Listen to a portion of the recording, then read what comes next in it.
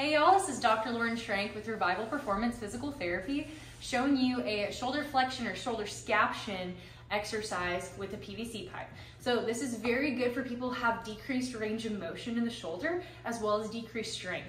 So repeating this movement over and over is actually going to help you be able to lift your arm a little bit better. So for this one, you will be laying on your back in what's called a hook lying position, so your knees should be bent. Pillow is optional, depends on how cozy you want to get with this. So you're gonna get your arms wider than your shoulders. So if you're right at your shoulders is maybe here, that's shoulder flexion. We want it out just a little bit past the shoulders. That's gonna be called scaption.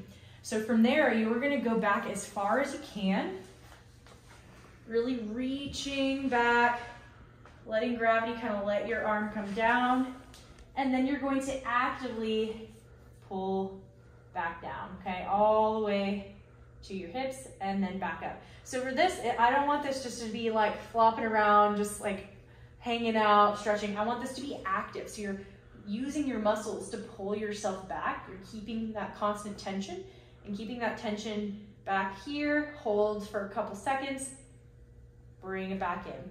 So repeat for the prescribed amount of time or sets and reps, and have fun.